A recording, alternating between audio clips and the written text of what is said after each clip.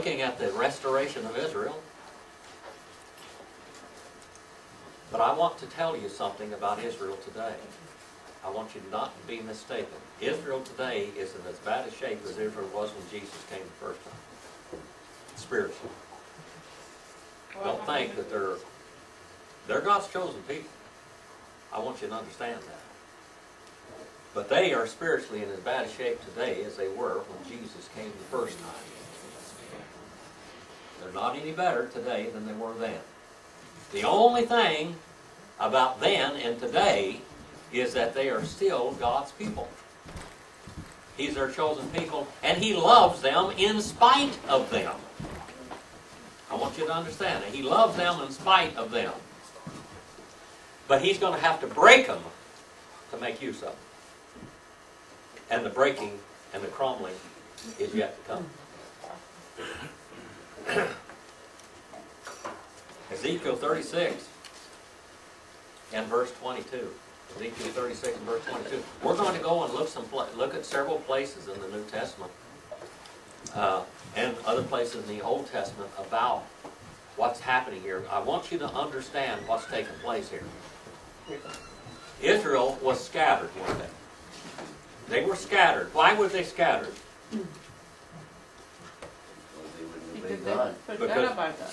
Because the king of Israel came to them. They were supposed to know. Jesus said, you should have known the day of your visitation. What was that mean? You should have known. God held Israel accountable when He came to them. And what was the results of that? He said, not many days from now, what would happen? Not one stone will be left upon another, and this place will be ravaged. And they said, huh. You know, it's a gigantic temple, it's a gigantic building and everything. I mean, us, we're God's chosen people. Just remember that. They said, we're God's chosen people. And Jesus said to them, He said, don't worry about that. He said, if God wanted to raise up children, He could raise them up from rocks. You're no better than a rock. Well, we're related to the rocks, aren't we? We're made from the same elements as the rocks. God could bring up, He could completely wipe out the human race altogether and start over again if He so pleased. He did it one time. In the flood. He divided the earth. I was talking on the radio last night, and they said, well, there's been a lot of catastrophes in history. And I said, yes, and there's still yet to come. More yet to come. I said, well, look, God destroyed all of mankind and all animals on the earth, just about, anything that didn't swim in the flood. Then He divided the earth and confused all the languages. The next time it's going to be with fire. And I was talking about the ring of fire. How many of you know about the ring of fire? Brother Rex, the ring of fire. That's all the volcanoes. Yeah. Just look and see what's going on today. Just look about today. What's going on today? We're almost in June and it's snowing in the mountains. All over the place. It's raining. It's chilly this morning, isn't it? You can wear a coat this morning, couldn't you? Yeah. That weather's fine with me because I'd rather have that than this hot Bakersfield weather. But we had a tremendous earthquake. We've got volcanic eruptions going on right now that have changed the weather so drastically. But what's supposed to happen in the end times? You know, Harold Camping, he put off the end of the rapture from September to October now. That guy has been full of sheep dip all the way to the top ever since I ever heard him the first time. So I don't believe anything he's got to say, nor Gardner Ted Armstrong or Herbert Armstrong or any of those predictors. Charles Tate Russell, Joseph Smith, they all had eschatology in mind. But I do tell you one thing, we're in the end times. I thought we were 40 years ago. But I can tell you what, it's a whole lot closer now. It's 40 years closer now than what it was back then. I don't know when the Lord is coming back. But I can tell you the things are there. Now let's look at Israel. In the 36th chapter, Israel was going to be scattered. Israel was scattered because they rejected the Messiah. And the only reason why he's going to bring them back into the land because he's going to force them to be the administrators of his kingdom again. Look at the map. Look how God dealt with mankind in different periods of time, all right? We're in the church age right now, somewhere right here. When could the rapture happen? Eminently, any moment. All right? Any moment. Then the tribulation comes. Why does the tribulation period come upon the earth? Why is it coming upon the earth? Why is the tribulation period coming upon the earth? The gathering of the Jews? What? The gathering of the Jews? To bring the Jews to their knees. That's what it's going to take to bring them to their knees. It's going to take the tribulation period. It's going to take some heat on the seat. I was talking to a guy the other day and I said, and he had trouble with his children not leaving home. I said, well, you get a hoe in their hand and a shovel in their hand and put them to work every day. Get you a farm, live out on the farm, have them plant trees. Dig up lines and bury the holes again and have them dig them up again. Do something, keep them busy. And when they get to 18 years old, they'll be ready to fly the coop. It won't ever come back either. One thing, they'll know how to work. They'll know how to work. When they go to work, when my boys went to work, they thought they were on vacation. We work. God's going to pour it on these people. He said in verse 22, therefore I say to the house of Israel, thus saith the Lord God, it is not for your sake, O house of Israel, that I am about to act, but for my holy name, which you have profaned among the nations. You went wherever you went. Then I will vindicate the holiness of my great name, which has been profaned among the nations, which you have profaned in their midst. Then the nations will know that I am the Lord, declares the Lord God, when I prove myself holy among you in their sight. For I will take you from the nations and gather you from all lands and bring you into your own land. Then I will sprinkle clean water on you, and you will be clean, and I will cleanse you from all the filthiness and from all your idols. Romans 8 and the 18th chapter. See, we're doing the book of Romans. We're doing the book of Romans on Wednesday night. The book of Romans, the whole, every doctrine in the New and the Old Testament is in there. I'm telling you people. That's one of the greatest books in the Bible. It's like a miniature Bible. Like a miniature Bible. Romans the 8th chapter. 18.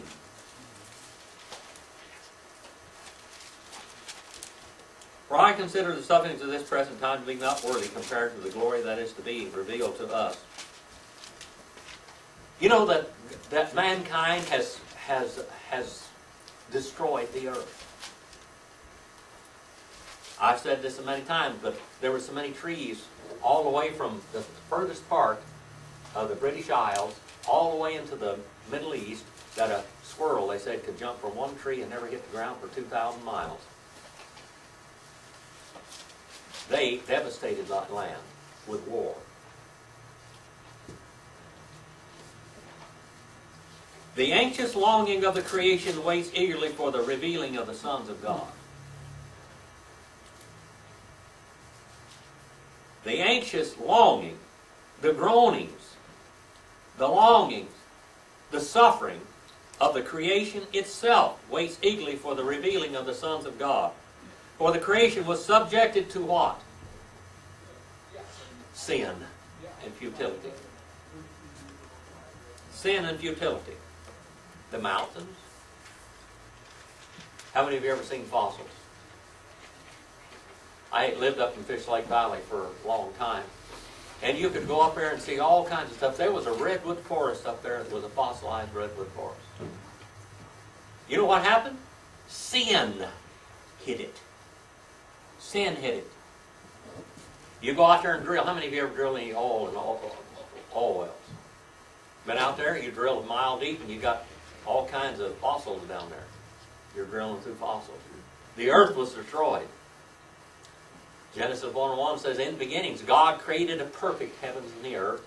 And then it says, we, haaretz, and the earth, Hathia, she became formless and void. That's what happened. Sin hit the earth. Sin hit it. Isaiah 14, Ezekiel 28. We've studied that. All right? For the creation was subjected to futility, not of its own will. Creation wants to obey God. Animals want to obey God. How many delinquent parents do you see among animals? Huh? The little doves, mate, they would bring their little children up and everything. The eagles do. Why? They'll die for them. They obey God. Or there's parents running around, go out here and... Well, we live, you know, we're in Oldale right now. You go out here in Oldale. Slippery City is what I used to call it. Run over there down Chester Avenue, and almost all of those women and men have got no teeth in front from drugs. No teeth. No teeth.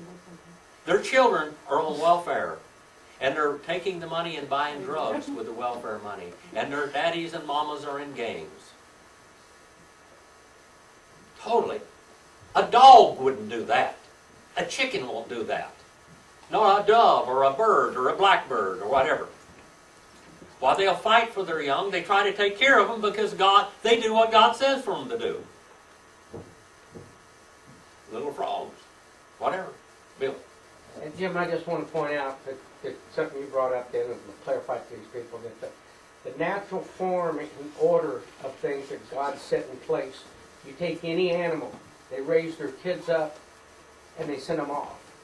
The humans are the only ones that will support and take kids on through life. Any animal you look at will only raise them to a certain age to where they're on themselves, and then they're gone. That's the order God set it in. He didn't set it in for us to take care of them the rest of their life. The creation was subjected to futility, not of its own volition, but because of Him who subjected it. All right? That the creation itself will be set free from its slavery to corruption. I want you to understand that. That the creation itself will be set free from the slavery to corruption into the freedom of the glory of the children of God, and we're almost there on Wednesday night. That's where we are. Just almost right there. For we know that the whole creation groans and suffers in pains and childbirth together until now. And not only this, but also we ourselves, having the first fruits of the Spirit, we groan. We ourselves groan within ourselves, wanting to be set free. When a child of God, when you become a child of God, the flesh becomes a burden. Doesn't it? It becomes a burden. Because you're tied down to the earth. And your spirit is born from above. Up. A saint means what? What does saint mean? Hagios. What does saint mean? Separated. What? Saint. A saint. The word saint. We get the word saint from hagios. What does that really mean? Separated for the service to God. People say that, but it means not of earth. That's literally what it means. Not of earth. Oh. Hagios means not of earth. Hagios means not of earth. Not of earth. We're not of earth. We're not of the physical world. We're born from above. And our spirits and our souls long to be set free. Well, it's a set free ministry. People are enslaved to drugs and whatever. The whole creation groans and suffers such the pains of childbirth together, not only us, but we ourselves, having the first fruits of the spirits. We ourselves groan within ourselves, waiting eagerly for the adoption as sons, the redemption of our whole body, our whole being. We're triune. That's the good news from the New Testament. Let's go back in Ezekiel now. Why is God going to redeem Israel? Why is God calling them back into the land? Not because they're such good people. I'm going to tell you that. Not because they're wonderful citizens of the world. Not because they love God. I keep telling you this, but Brother Madden, when we went to the Wailing Wall, he stood back. He said, I'm not going up there with those hell-bound heathens. They were up there beating their heads on the wall and praying and kissing Bibles and scrolls and stuff. Worshipping idols. Touching that wall and kissing that wall. Making it into an idol. That's what it is, an idol. How do you worship God? From your spirit and from your heart. We take the Word of God. We should not. I love God's Word. But this is it is an arrow that tells us how to go. And tells us about God and tells us about ourselves. That's why we study the Bible. We're not worshiping the Word of God. We're worshiping the God of the Word. That's different. Brother Phillips? Yes. And there is some people that after they read their Bible, they close it and they kiss it. Yeah. So is that wrong? Don't do that, but I have to. What are you doing? If they worship the God of the Bible. I love my Word of God. I write all over. Look at this. Isn't this a mess right here? It's just written all up. If somebody saw me writing a Bible like that, I've had people see me writing a Bible like that, I'll put it up there on the camera so they can see it. If they saw me writing a Bible like that, I'm profaning. I'm blaspheming God's Word because I'm writing in it. It's too holy to write in. Brother Phil Neighbor said that is a living, working commentary. He said, I never saw anything like this in my life. But I've got a whole bunch of books just like this. Don't I, Mary? Yes. Lots of them. All scrolled up and scribbled up. I worship the God of the Bible. I don't worship the Bible. I've studied the languages of the Bible all of my life and poured it in. I've copied all the New Testament down in every word and written a commentary on it, and I'm still working on the Old Testament. I haven't lived long enough. I may do it all. I don't know. The Lord's going to have to work a lot more miracles to get me through it. I'll tell you that much. I'll do it if I have a life. Zechariah, the 12th chapter. Zechariah. Anybody got the book of Zechariah in their Bible? Mm-hmm. All right. Zechariah 12. How is God going to get their attention? We find out that Israel is going to be taken back into the land. We find out that they're going to set the Antichrist up. They're going to build a temple, and they're going to set the Antichrist up. The Antichrist means what? Brother Brett, are you over there? Yeah. Are you in Zechariah? I'm getting there. Oh, okay. I was finishing I up. like that new Bible of yours. Oh, I'm glad to see you. And you got a pencil in your hand. Yeah. You're a student. He's like, wow. Amen. Boy, A+ today, right off the bat. Yes. A+. All right. Zechariah 12 and what? Jim, We're not there yet. But Zechariah we're, 12 and as what? Zechariah 12 and verse 9 is where we're going to start. Okay? Zechariah 12 and verse 9. That's in the Old Testament, Brett. All right. On page 1328 in my Bible. Mine 1054. 1054 years. Okay. Anyway, Israel is going to be, God is going to have to get their attention by breaking their necks. I remember my Uncle Bill, old Bad Bill. He was always in trouble. I told you about him killing a few people and whatever. Trying to pull my hair out, my ears off, beating me with an axe handle and all kinds of stuff. Boy, he was a bad boy. And when he was in school, he wouldn't talk till he was 7 years old. And the doctor came to the house and they said, what's wrong with Bill? Willie, is what they called him, Willie. What's wrong with Willie? He said he's stubborn. Don't give him anything to drink or eat until he asks for it. Because he can talk. There's nothing wrong with him. 2 or 3 days later, he finally said, water. Now you give him anything to eat or drink. He finally said, water. They sent him to school, finally. Now he's 7 years old when he said his first word now. They sent him to school, and they wanted him to write a poem. So he took a poem, and he wrote it, he kind of copied it out of another, but he used his own terms. He said, the mule, he got up in front of the classroom, and he said, the mule stood on the burning deck, the land he would not tread. They drew a halter around his neck and cracked him over the head. And they gave him a whooping for that.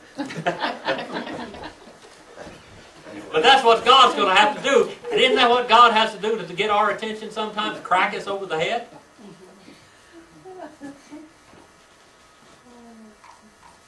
Get your attention first is knock the way out of you. Now, are you listening? Are you listening? Brent, did you ever find your way there? Yeah, I did. Oh, are you over there? Yeah. 12 and 9.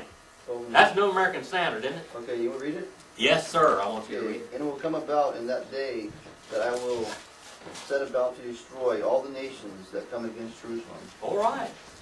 Now, this is the bad times now. Okay? At verse 10, go to verse 10 now. And I will pour out on the house of David and on the inhabitants of Jerusalem the spirit of grace, of supplication, so that they will look on me, whom they have pierced, and they will mourn for him. Hold on right there now. Now, what is going to happen at this time? We talked about this before, and I've made reference to these scriptures, but we're going to the scriptures today. Okay? They are in trouble. A lot of people have spare tire religion. You ever heard of that? I heard them preach on spare tire religion one time. Have you ever heard that, Sister Andy, on spare tire religion? They never think about God at all until they get sick. Or somebody dies. And then they want you to pray for them. Or pray for the dead person. Boy, it's too late. It's too late. Some of us might be Catholics that are trying to pray people out of purgatory, but I'm going to tell you what, purgatory doesn't exist. If they're dead, they're already in heaven or hell, one or the other. There's nothing you can do for them. It's too late. That's it. No more. No mas. No more. Uda mia. All right? Nothing left. All right? They look upon whom they have pierced. Now, what is that talking about? But Jesus. About Jesus. Who called and demanded. The Roman government did not crucify Jesus. The Roman government was going to set him free. And the Jewish people, national Israel, called and demanded his murder. To murder him on the cross. Because he was... You know what? If you execute a man that's innocent, you have murdered him. Did you know that? In the Bible, if America had gone according to the Word of God, they would have never, ever executed an innocent man. Did you know that? By 2 or 3 witnesses, let everything be established. If you did that, you'd be all right. They have hung and they have executed a lot of innocent people. They've been turning them right and left here, loose here lately because of DNA, haven't they? Wasn't the one. Democrats. They weren't the right ones. Well, weren't the right ones. They weren't guilty. The DNA proved they weren't guilty. Also, they caught a few rascals, haven't they? They caught one about 80 years old here a while back. That was a mass murderer because of DNA. That's a pretty good witness, you know that? That's how God's going to put you back together in the resurrection, you know that? Is your DNA. He goes, here you come. God knew about DNA a long time ago. All right, Brother Brett. Now let's. They're going to be in trouble over there. The Antichrist is after them.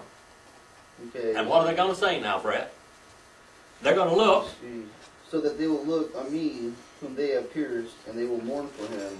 As In Hebrew, by the way, that's look at. Look at. Okay. Look at. All right. Look at me, whom they have pierced. And they will do what? And they will mourn for him. They will keep on mourning. Literally, they will keep on mourning. As one mourns for a only. Because of him. All right. Because of what they did to him. And the son will weep bitterly over him. Oh, go back. Okay. As one who mourns for an only son, your only child. When you lose your only child, you lost all hope. Especially in those days. That only child was your Social Security. That was your welfare program. That was your food stamps. That was what was going to take care of you when you were old, right there. There wasn't anything else. That's how it was. That's the way God provided. Okay?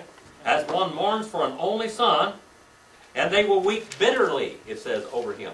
Go ahead, Brett. Okay, sorry. And he mourns for him only. So the sons will weep bitterly over him, like the bitter weeping over a firstborn. And that day there will be a great mourning in Jerusalem, like the mourning of Hadramimon and the playing of Megiddo. And what else? And in the land will mourn every family by itself, the family of the house of David by itself, and their wives by themselves, the family of the house of Nathan by itself, and their wives by themselves. Every tribe in Israel is going to mourn for what they have done to the Messiah. Everyone's going to mourn. They're all going to be mourning. Now let's just think about salvation, soteriology right now. Soteriology. What does soteriology mean? Anybody here smart enough to know that? Brother Brett, you're a college student. Soteriology. Some study of something. That's all I know. I study logi in the logi, all right, in the end of it. Soteriology comes from so-so. So-so.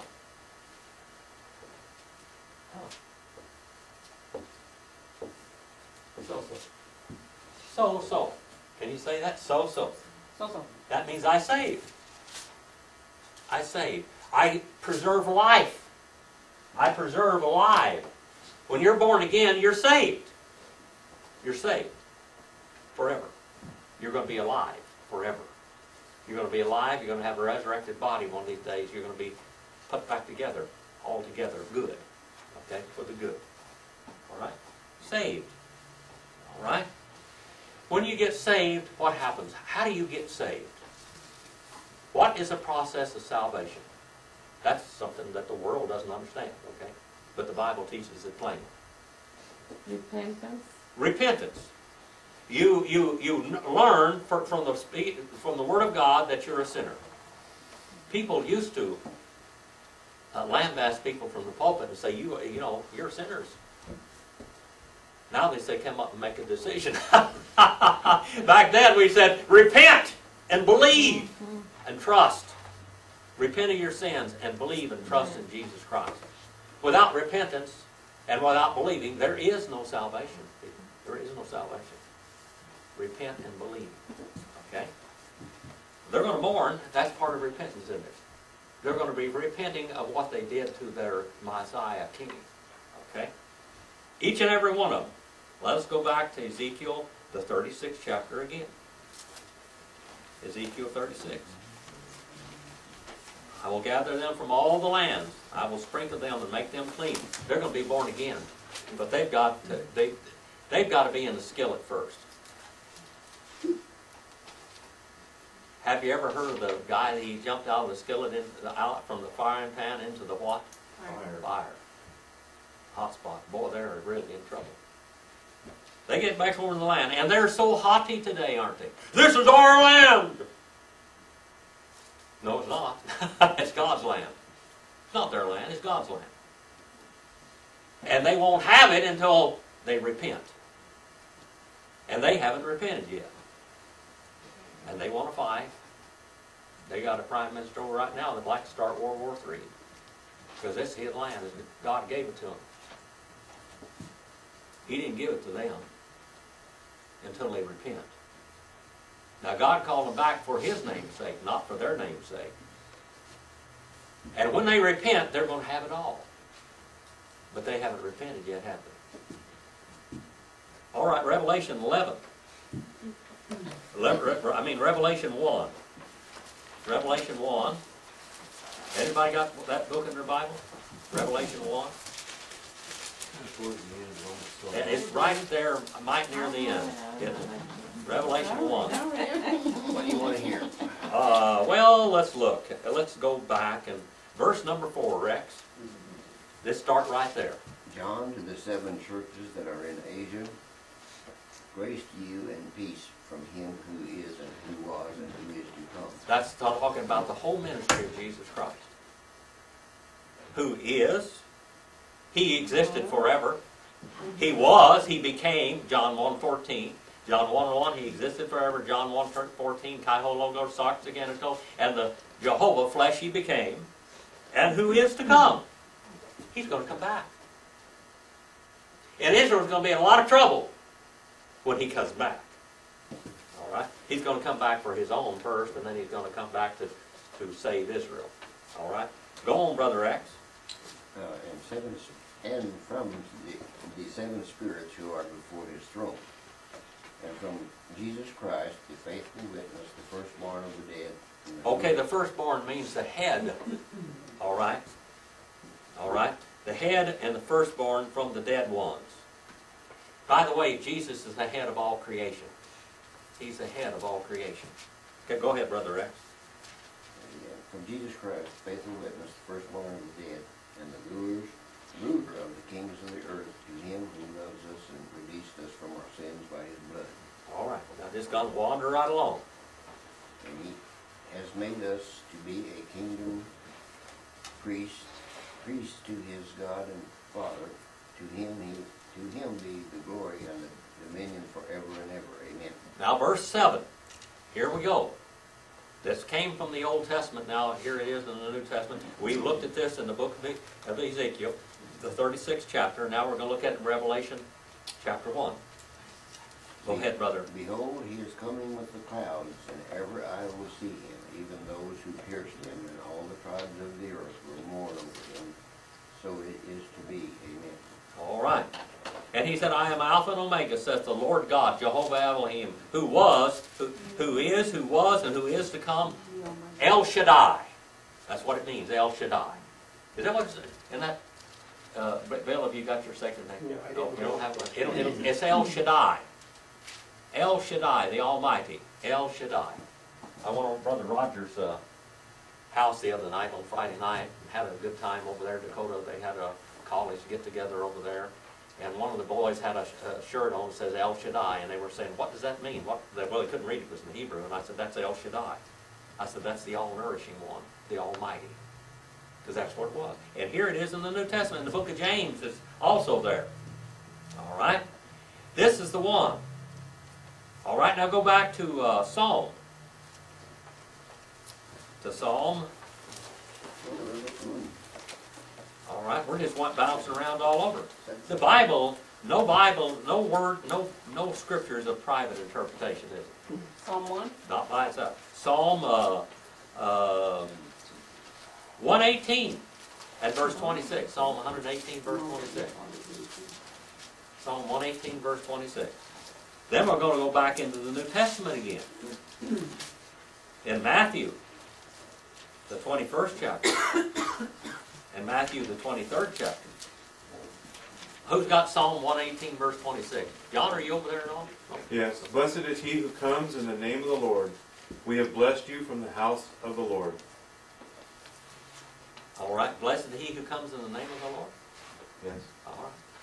Jesus said to Israel, you will not see me again until they said, Baruch Blessed Hashem. is he who comes in the name of the Lord. All right. Baruch, blessed, is the one that comes in the Hashem, the name of the Lord. And what is Jesus? When you come across the name, He who shall become. all right, they call that the name, Hashem, the name. They call it the name or the word, Jehovah. Blessed is he that comes in the name of the Lord. Blessed is he that comes in, Jehovah, Jehovah. All right? They won't see him again until they say, blessed and holy is he that came in the name of the Lord. Matthew, the 23rd chapter, verses about 32 through 39. Matthew 23. Let's see who Jesus is talking to over here. I think it's the same bunch that's over here in the land today. That's in the Lord. Matthew 23. Is it 9:23? Matthew 23. Oh, okay. All right. Good one. What verse? Start with about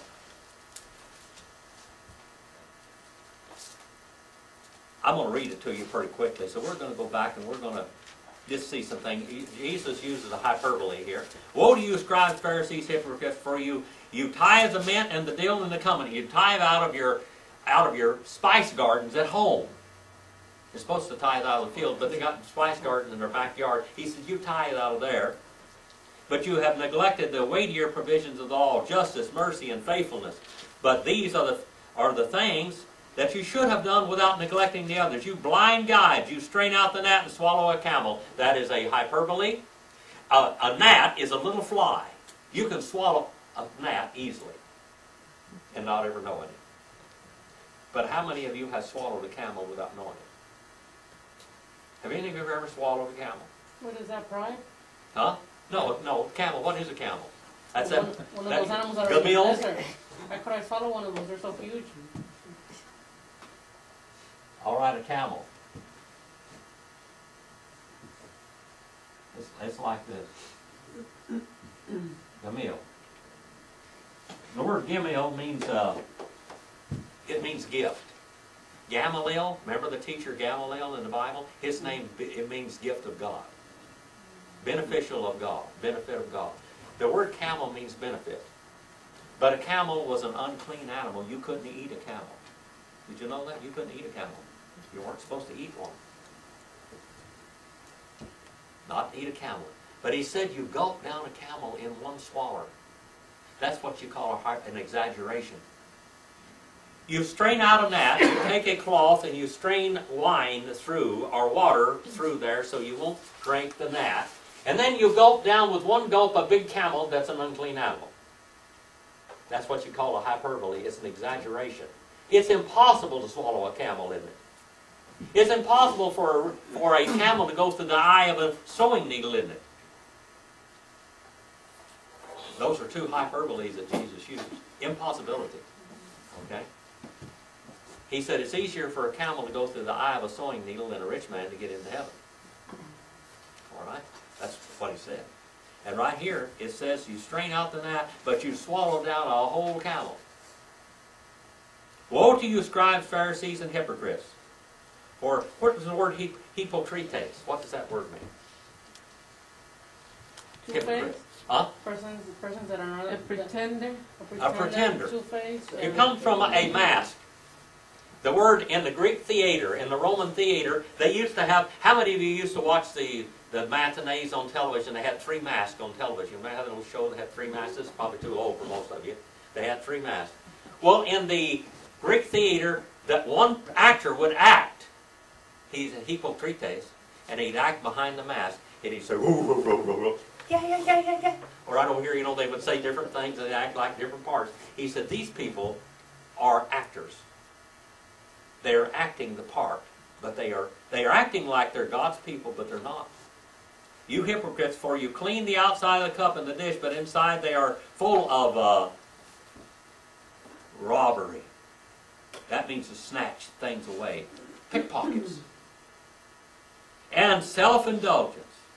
You blind Pharisee, first clean the inside of the cup and of the dish, so that the outside may be clean also. Woe to you, scribes, Pharisees, and hypocrites, for you are like the whitewashed tombs, which are on the outside appear beautiful, but on the inside are what?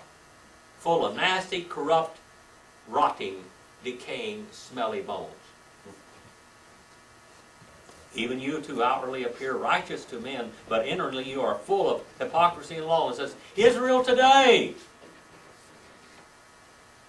is the same thing. They're no better shape today than they were then, but they're God's people. God will use them in spite of them, but God's got to break them first. Woe to you, scribes, Pharisees, hypocrites, for you build the tombs of the prophets, adorn the monuments of the righteous. And how did they get killed? And they say, if we had been living in the days of our fathers, we would not have been partners with them shedding the blood of the prophets. What did they do to Jesus? They demanded his death. Consequently, you bear witness against yourselves that you are the sons of those who murdered the prophets. Fill up the measure of guilt of your fathers. Fill it up. Fill it up. God, it talks about swelling indignation. The word is orge in Greek. It means like a fruit. How many of you ever had fruit trees? Or a vegetable garden? And the fruit or the vegetable gets so ripe and everything, what does it do finally? It breaks and ruptures. That's like God. He's so full of it. Up to here with them. All right? Up to there. He's sick and tired. The old term. Sick and tired. You serpents, you brood of vipers, how shall you escape the sentence of hell? Therefore, before I am sending you prophets and wise men and scribes, and some of them you killed and you crucify. And some of them you will scourge in your synagogues and persecute from city to city. And upon you may fall the guilt of all the righteous blood shed on earth, from the guilt of the righteous Abel to the blood of Zechariah the son of Barachiah, who you murdered between the temple and the altar. Truly I say to you, all these things shall come upon this generation. And I'm going to tell you something. The generation that's in Israel today are headed for the jaws of hell and the hands of the Antichrist. 2/3 of them are going to be murdered by him. Did you know that? 2/3 are going to die.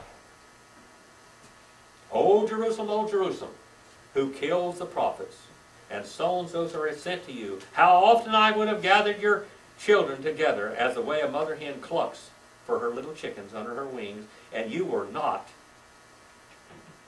what? Willing. You were not willing. They were elected, weren't they? God, Israel, and the church is elected. The election in the Bible, you talk about actually, that's eklego in the Bible. Picked out. You were picked out all right, but you weren't willing. You were picked out, but you weren't willing. Behold, your house is being left to you desolate. For I say to you, from now on you shall not see me until what? You say blessed. Until you say, blessed he who comes in the name of the Lord. That's what Israel's got to say. If Israel wants to be on God's side, that's what they're going to have to say. They're not going to say, we got the title deed to the land, right in the Bible. The title deed to the land comes through when they repent. When they repent. Go back now to the book of Ezekiel. Does this make more sense to you? Does it? And I will multiply the fruit tree of the produce, in verse, he said he's going to put his spirit with them. Israel's going to be born in one day. When they see the Messiah and all the armies of the Antichrist coming after them, all the armies in the valley of Armageddon. Armageddon. We talk about Armageddon. Old Harold Camping keeps talking about the end of the world. You know, he's moved it from May the 21st now to October the 21st. He said his mathematics were off just a little bit. I think it's off a whole lot more than that. Because it could happen today. He's following the equinox. Hey, the man is taking a guess, you know, cut him some slack. You know, he's just thinking, Jeremiah 16, 14 through 17. Go to Jeremiah 16th chapter. Okay, Jeremiah 16, 14 through 17.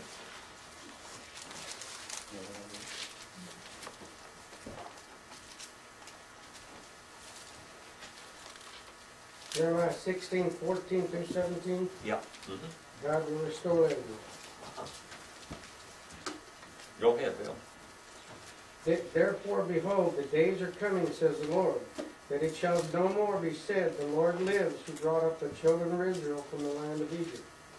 But the Lord lives, who brought up the children of Israel from the land of the north, upon all the lands where he had driven them, for I will bring them back into their land, which I gave to their fathers.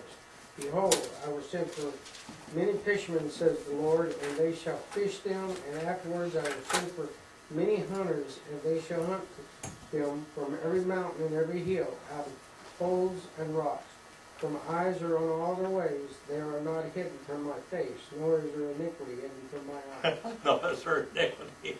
Their sins are still there. You know what God's going to bring Israel back in their land? They're still steeped in sin. They're still sinners. Ungodly buzzards, as Brother Madden used to call them. Ungodly buzzards.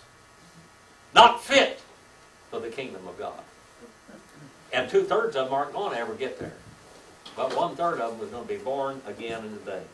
He said, I will first doubly repay their iniquity and their sin. All right? Because they have polluted my land and have filled my inheritance with the carcasses of their detestable idols and with their abominations. And even sometimes the word of God that they kiss over there can become an idol to them. Israel, when they went into Babylon, when they went into Assyria, when they went into these places, they got sick of idols. God finally made them sick of idols. They brought idols into the land. Look at Solomon. Solomon. Well, right there in Jerusalem, right where Jerusalem is, now you look down in this little thing up here, you're looking down from the Mount of Olives into Jerusalem. Jerusalem's a little lower. Every high hill around Jerusalem, around the temple of God that Solomon built, was a higher place where idols were, looking down upon the temple of God. And every one of them had priests and workers in them.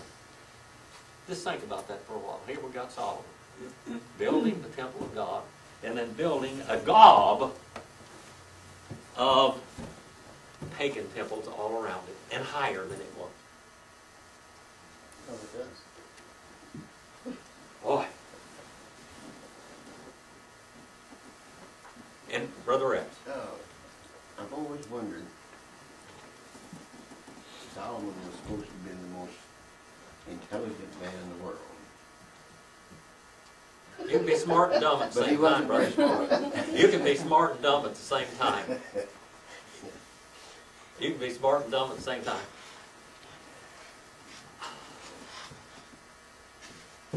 I was here in the working, copying the book of Genesis that I had written here a while back, and one of the pastors was standing there, and he said, "Man, wow, I've never seen anybody do something like this before. This is unbelievable." I said, "Well, that's about all I'm good for." I am so shy out in public and everything, I'm just worthless in some ways for the Lord. But I try to teach God's Word and communicate it. I try to be a communicator. I was at Brother Roger's house the other night. We were talking about different things. I said, "You know what?" I said, "In a lot of ways, I'm just absolutely worthless for the Lord." He said, "You're a scholar." He said, "All real scholars are like you. They're shy, they're backward, and they keep to themselves. That's the way they do it." He said, John A. Broadus, A.T. Robertson, all of these great scholars were like that. But I hope that I'm useful to some extent. See, this is all I'm good for. You make use of your talents, whatever they are. Whatever they are, you make use of them. Do it. Why, you may not be able to do anything but go out here and clean a bathroom for the Lord. But do it. Clean the bathroom. Whatever you can do, do it. Do it with all your might. He said, "Then you will remember your evil ways and your deeds, that they were not good. And you will loathe yourselves in your own sight for the iniquities of your abominations." That's verse number 31 in Ezekiel 36. "For I'm not doing this for your sake." God just keeps saying that. "I've brought you back in the land. I've made the land sprout for you. The trees are growing. The land is sprouting. It's responding to your touch." But what's doing that? What did it say in Romans, the 8th chapter, in the very beginning of the class? "For the creation itself mourns for the redemption of the sons of God." When we really become heirs of God. The earth won't suffer anymore. The earth has suffered. The trees have suffered. The animals have suffered because of us. Back in the millennial reign, when God puts Israel in the land over here, and Israel becomes administrators on earth of God's kingdom. You know, the Jehovah's Witnesses, they like to say that they don't want to go to heaven, they want to go to the kingdom. You ever heard that? You ever heard that, Brother Rex? How are you going to get to the kingdom? You got to go through the tribulation period. I don't want to be in the kingdom, I want to be in heaven. But these Jews are going to go through the tribulation period. They're going to be in the kingdom, and they're going to be heads of the kingdom. They're going to be administrators in God's kingdom. But how did they get there? Boy. I'm sorry. I thought God's kingdom and heaven were the same thing. They're No. not? No. Let's get that clarified. Thank you. Because some people don't People say understand. in God's kingdom. Okay, the Yeah. kingdom. Now, when Jesus comes back for us, the rapture, you know, Harold Camping's talking about right now, the rapture. When he raptures all of us up, whoof, all the saved on the earth are raptured to be with God. They're raptured up off of the earth. And then God's going to pour the coal to Israel. He's going to heat the fires down on the earth. The rapture takes place right here. 1 Thessalonians 4, 16 and 17. It talks about the snatching away, the gathering away of all the saved. And then what's going to happen on the earth? The Antichrist is going to be revealed. The Holy Spirit is going to be taken out as the administrator of God's kingdom today in the churches. And all hell is going to break loose on the earth. And the devil's going to be turned loose. Demons are going to come out from the bottomless pit and be turned loose on the earth. A whole bunch of them are going to be turned loose right over here at the end of that period of time, when the worst of the demons are turned out of the bottomless pit, the abyssum. That's what it means, no bottom. They're going to be turned loose on the earth, and they're going to look like grasshoppers. And things that walk on, akridos is what the word is in Greek. It's things that walk on tiptoes. Ballerina type insects that walk around, scorpions, spiders.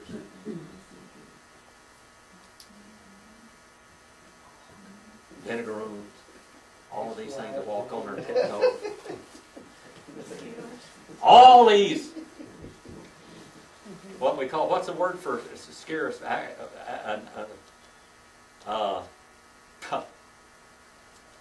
What's the word for the scare of spiders and all these insects? No, acrophobia. Whatever it is, an acrophobia.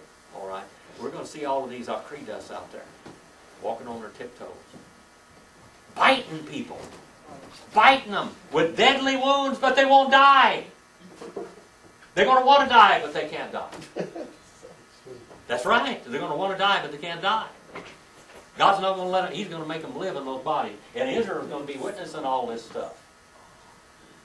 And right here, in the first, Antichrist is going to make a 7-year contract with all the people over there in the world. He's going to bring in his period of peace. Revelation 6, and starting with verse 1, when he talked about the white horse. For 3.5 years. Yeah, for 3.5 years, there's going to be peace. He's going to bring in all this peace. And that's when everybody gets the mark of the beast. And we already got it, don't we? We got it. Every nation's got the mark. Ours is our Social Security number. Everything, you're not going to be, well, right today, you can't go to a doctor without a Social Security number. You can't get a job. You can't have a bank account. You can't get a hunting license. You can't get a fishing license. You can't get a driver's license. Nothing without that number. But when that Antichrist comes on scene, he's going to put it in there, and no money. Their money won't be worth anything. Gold and silver. I preached that sermon here a while back. No God, no guns, and no gold. And no Dr. Pepper either. No root beer floats. The common man won't have anything except enough bread and water to eat, and it's going to be like barley, the lowest grade bread. Right now we're in what we call a depression. These big companies are just ripping people up, expecting 2 and 3 times. They're doing the work of 2 and 3 people just to keep their job, and they cut their benefits and they cut their wages. Wonderful. That happened in 1900. Teddy Roosevelt turned it around. We don't have one today to try to do it. You know, I mean, that's what he did. But what's going to happen? Well, the end has come. The rapture takes place here. Now on the earth, we still got people running around now down on the earth. 5 out of every 6 people are going to be killed, Gentiles. 2 out of every 3 Jews are going to die. That's a lot of bloodshed and a lot of dead bodies on this earth. The earth is going to stink. When wormwood hits the earth, what's wormwood? You may have heard of it, wormwood? Yeah. Wormwood is an asteroid or a comet that's going to hit the earth, and it's going to destroy 1/3 of all the waters. And all the fish out. How many of you have been out in the ocean? There's a lot of fish and creeping, crawling creatures down there. You know that fish have lice on them? Did you know that? And they got fleas and lice on them. That's what you call sea lice.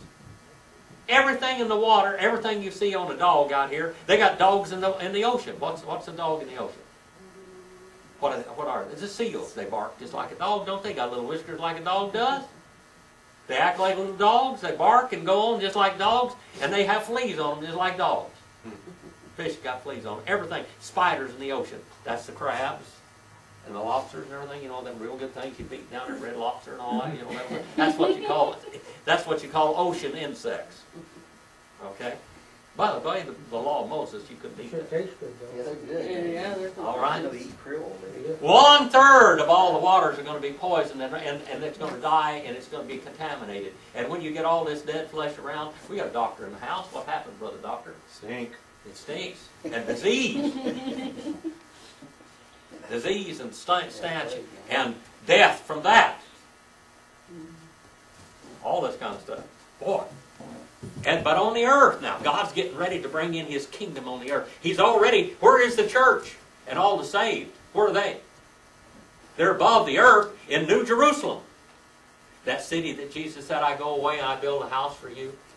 I build many, many homes, many rooms in this mansion. Just a mansion over the hilltop. That's the one I'm looking for. The mansion over the hilltop. The mansion over the hilltop. Which is the one in heaven?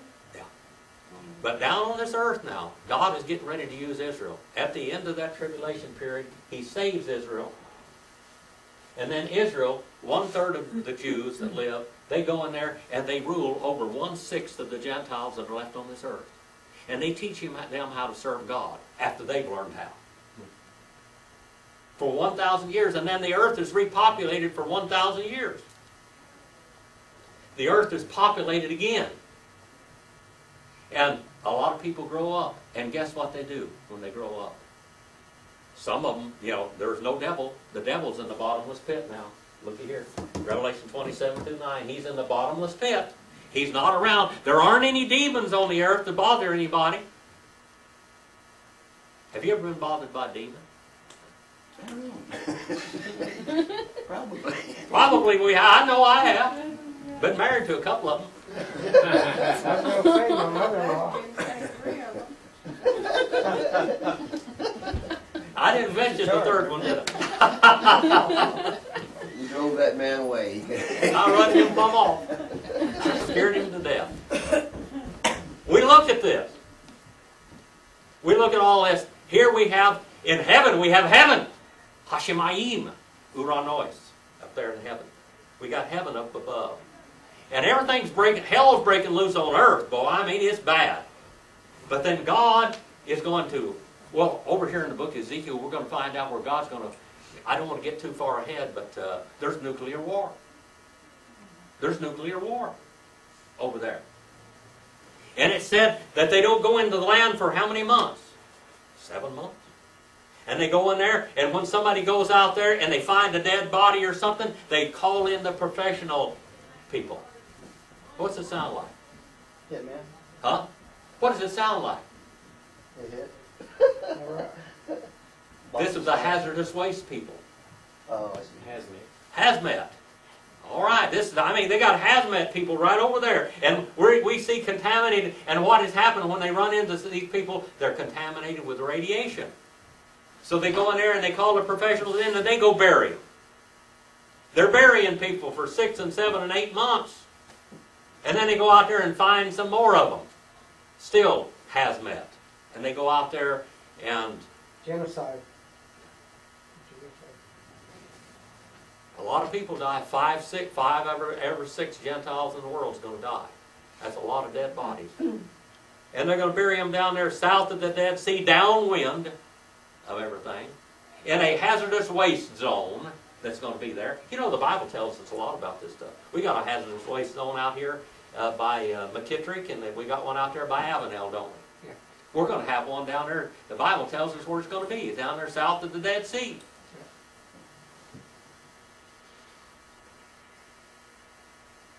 Boy, that's quite a story, isn't it? Heaven's going to be a good place. Heaven's not going to be contaminated with any of this. We're going to be up there having dinner with Jesus. And it's Well, all this is going to be breaking loose on the earth. Them Jews down there that say they're God's people, that's going to getting right. Well, they're going through the ringer. You know what's happening? Have you ever been washed with lye soap? Yeah.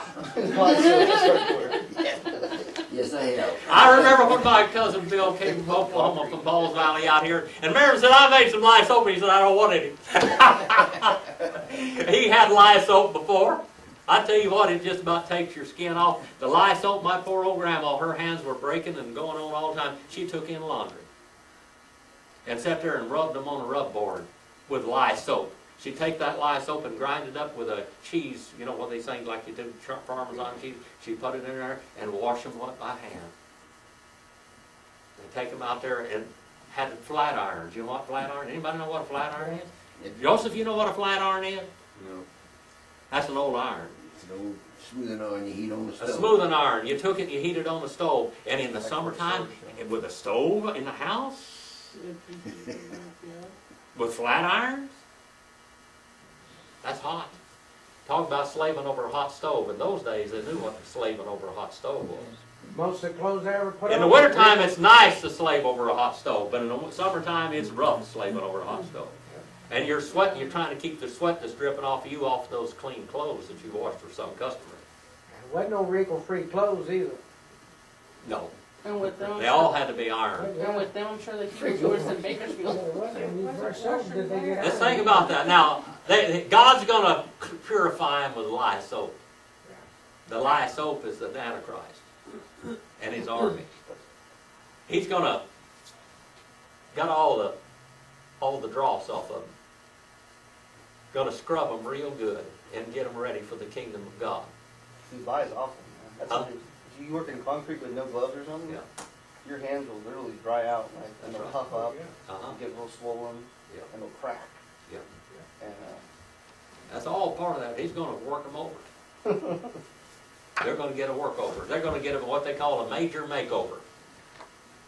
We talk about different people going out there. By me, there was they called the movie star farm out there. If it was a what's it called, radical makeover or something, complete makeovers, some kind of deal. They had Extreme it makeover. extreme makeover right out there. This man got killed out there, and his wife and left his wife and children. They went in there and built him a house and a barn and planted a few acres of alfalfa for him and everything else out there. That's where we go buy our horse feed for Dakota's horse. Is out there at to the movie. I call them the movie star farm. God is going to make over. He's going to do a radical makeover with Israel, and Israel will be worth something when he gets through with it. But Israel is still worthless for the kingdom of God right now. They got to be washed with lye soap still. They have to be cleaned up. Old Jacob one time, he said, wives, get the kids all ready, wash them real good and put them on clean clothes. We're going to Bethel, the house of God. Israel's going to be ready for the house of God when God gets through with them. And for 1,000 years, at the end of this period of time now, for 1,000 years, God's going to restore the kingdom.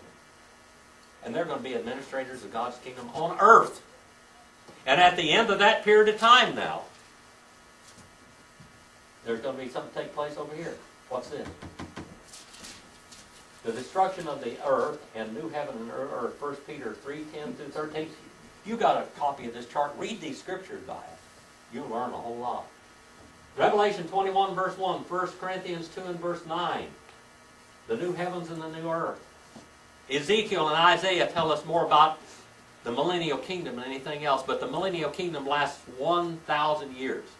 Millennium. A lot of these, what you call supralapsarian, hyper-Calvinist, they don't believe in the millennium at all. Supralapsarian, hyper-Calvinist. Okay. They don't believe in the millennium at all. They say the word millennium is not in the Bible, but the word millennium is kilia in the Bible. Kilia, 1,000 years. If you translate it in Latin, it's millennium, 1,000 years. It's there. They just don't like it. 1,000-year reign is in there, but at the end of that 1,000-year reign, God is going to cleanse the earth again, finally and completely. Everybody's going to go, all the bad people, all the graves. You know, there are still graves of dead people on this earth. God's even going to get the dead carcasses and resurrect them, of the bad people. They're going to be totally 86th from his earth. And those dead bodies are going to be resurrected, corrupt still, in a corrupt state, and thrown into the lake of fire forever. The resurrection of the dead. The resurrection of the dead. Well, it sounds scary. What does Gamel mean? Gamalim? What does Gamalim mean? That's camel. It's a gift, it's a benefit. Israel will be a benefit like a camel to God one of these days. For the 1,000-year reign, they're going to serve the Lord on the earth. Will Israel be protected till the tribulation starts? Israel is going to be in the land. God has called them back in the land. But they've still got their snoops in the air, don't they? They still got the deed, the title deed to the land, they say now, and we're going to take it off. Okay? Let me tell you a little bit about history. When Israel went back in the land, they were allowed a certain area to stay in, which was very, very little. Okay? May the 14th, 1948, when the League of Nations, League of Nations declared them as a nation, 5 Arab nations attacked them instantly. They whooped them all, not because of their ability, but because God was going to keep them there. And they took some land. That's what we call a buffer zone. That's what we call occupied territory. They were never supposed to really do anything with that land. It was what you call a buffer zone. But then later on they started building cities in those areas. They were never supposed to do that according to the contract. Now they want to nullify all the contracts and take it all and say God gave it to us. Well, God did give it to Abraham. Abraham never had it. Jacob never had it. And they don't have it today. They've got the city of Jerusalem, but they can't walk in the city of Jerusalem, can they? During the Antichrist reign, they're going to be able to walk into the city of Jerusalem. They're going to build a temple there, and the Jews and the Gentiles, but the temple they're going to be built there, that's going to be built there, just think about it now. These Jews are awful high-minded and high-snooted about it. But they're going to build a temple that is going to be a universal temple for anybody. If you read down there, that temple is going to be for all Muslims and everything else. They're going to all, it's going to be what we call a universal religion. They're all going to be, all states, you're going to be a member of the church and the state. And everybody's going to get along.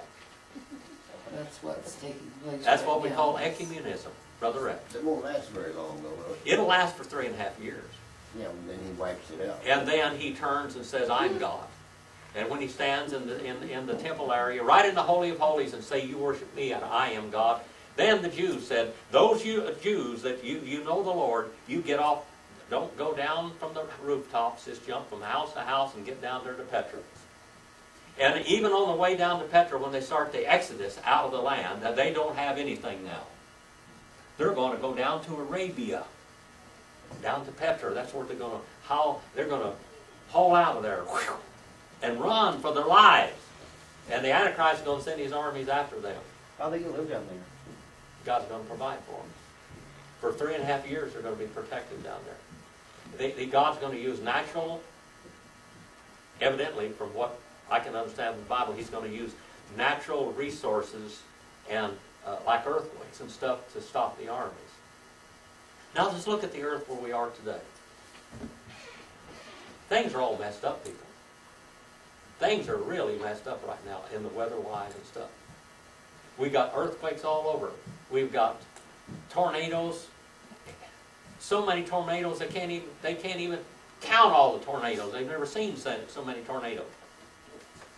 That's what's going to happen in the end time. It's going to be terrible storms in it. We're going to start right up here in chapter 37 next week, by the way. Did you learn a little bit, Brother Bill? You've been studying Ezekiel. Chapter 36 to me is the best book in the whole book of Ezekiel. Well, all of them are wonderful. This one here, you learned a lot in chapter. What we've been on chapter 36 for 2 weeks. All right. All right. Well, thank you for putting up with me. Brett, you going to come up here? Me and Bill are coming up here. All right. We're a You team. and Bill. We're a team. A team. We're a team for the Lord. All right. It says here, if you want to make an eternal difference in the life of a child this summer, when he turns 18, graduates from high school, kick his butt out. That's Bill Hawkins, chapter 1, right there. We still need workers for the Valley Baptist, Sunday school, summer deal, Valley Baptist deal, you know, if you guys are interested in it. they won't let me do it, said I'm a bad influence. I just want to say that Jim was talking